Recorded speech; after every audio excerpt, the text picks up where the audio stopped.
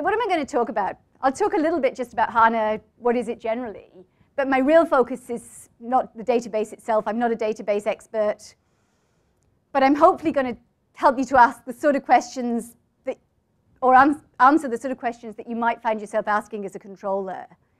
You know, say we've all had performance issues in the time, you know, our marketing messages, everything's going to be faster. I'm the product owner, and you know, they said about complaints in the presentation, so I want to tell you what really will be faster, but unfortunately some of the things might also be a little bit slower. And also when we come to next steps at the end, it's exciting times. Things are really changing fast at the moment. Hasso-Plattner has very great visions as to where financials and controlling are going to be in 2 or 3 years' time. I'm in the middle of that whirlwind, but you know, watch this space. Things are changing all the time.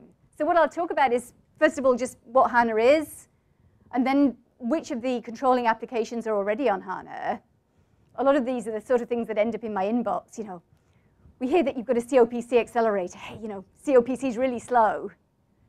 You know, and I have to kind of tiptoe the line that says, well, this is going to be faster, and we haven't got to that piece yet.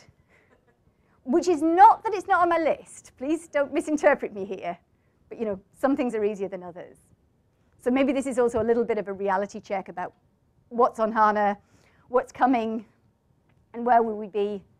And with next steps, I'll also talk about something that some of the things that we're working on at the moment, and that will be going out to the first customers around Christmas, and hopefully to a bigger audience sometime next year.